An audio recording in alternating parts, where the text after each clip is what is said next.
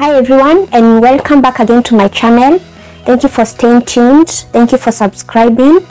In today's video, I'm going to talk about pumping and storing frozen breast milk. I hope at the end of this video you'll be informed, and let's interact in the comment section.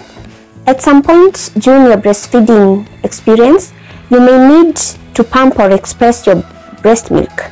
If you are not going to use it right away, you can store your milk to use in the future. There are reasons for collecting and freezing your breast milk, and women express breast milk for many reasons. When you collect expressed breast milk correctly, you can freeze and store it for 6 months or even longer. You may choose to pump and freeze your breast milk if you're returning to work or school, but you would like your child to continue to receive your breast milk, or if you need to relieve pain and swelling of breast engorgement. You may also want to express your breast milk to create a supply of breast milk to use when you are no longer breastfeeding. And you may also want to slow down a forceful letdown reflex or a fast flow of breast milk. You may also want to express your breast milk if you would like to provide your baby with breast milk when you are not with him or her. So how do we go about freezing the breast milk?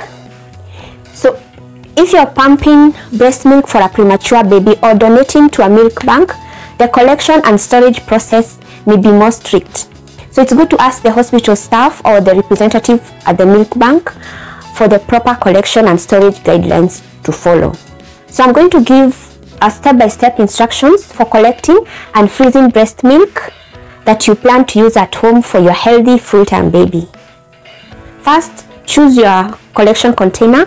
When you're planning to freeze your breast milk, be sure you choose a container that can withstand the freezing and thawing process. There are many different types of containers that can be used to store breast milk, including breast milk storage bags, plastic bottles, glass containers, and breast milk trays.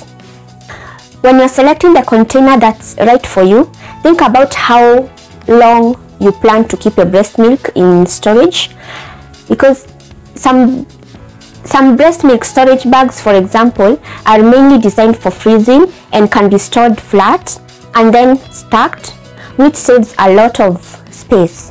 However, you should not choose a regular plastic sandwich bags that can leak and break. Glass and hard steel and hard plastic will give your breast milk the best protection if you plan to store your milk for a longer time. Whichever container you choose, it should be clean, BPA free, and safe for the storage of food. Depending on the amount of breast milk that you're able to pump, you may need to have additional collection containers ready. So gather your supplies if you're hand expressing your breast milk, or all you need is a clean collection container. If you're pumping, you should prepare your pump flanges, tubing, and collection containers. All of your pumping supplies should be clean and dry to prevent any bacteria from entering your breast milk as you pump. Also, label your breast milk container. Before you begin to express your breast milk into the storage bag or container, you should label it with the date and time of the collection. It's important to wash your hands as always. Always wash your hands before you begin to pump, express, or handle your breast milk. Any germs on your skin can get into your breast milk as you are collecting it. So the best way to prevent contamination is by keeping everything as clean as possible. Use a breast pump or a hand expression technique to remove the breast milk from your breasts and place it into your breast milk storage container. If you use a breast pump, pump for about 10 minutes on each side. Hand expression takes approximately 20 to 30 minutes. Don't overfill your storage container. If you're using the same collection container to collect and store the breast milk, be sure not to fill it all the way to the top, because breast milk expands while in the freezer, so it needs the extra room on the top. If you fill the container to the brim, it can burst. Therefore, you should stop adding breast milk to the container when it's approximately 2/3 or 3/4 full. If you still have more to pump, go onto a second container. If you are pouring your breast milk from the collection container into a different storage container, complete the collection of your breast milk, then pour your milk into the storage containers. Do not fill the storage containers to the top. Your breast milk needs that room to expand while in the freezer. Seal your storage container. Once you put the desired amount of breast milk into the container, seal it with the proper airtight zipper, seal or cap. It's good to know that a bottle nipple cannot provide an airtight seal, so you shouldn't use a nipple when you're storing your bottles in the freezer. Freeze your breast milk. Place your breast milk into the freezer as soon as possible after you collect it. The recommendation is to store your milk towards the back of the freezer, where it's typically the coolest.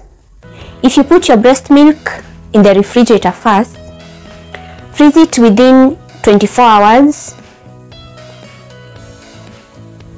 And if a refrigerator or a freezer is not available, you can put your milk in an insulated cooler with frozen ice packs for up to 24 hours and then freeze it.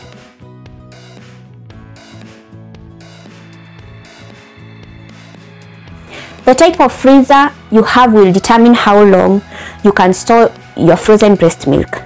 A freezer attached to a refrigerator with its own door, breast milk can be stored in a standard side-by-side or top and bottom refrigerator or freezer unit for up to 6 months.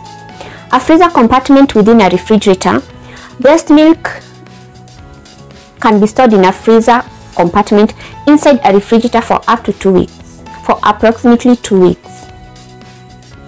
A stand-alone freezer, breast milk can be stored in a deep freezer without a defrost cycle for up to 1 year.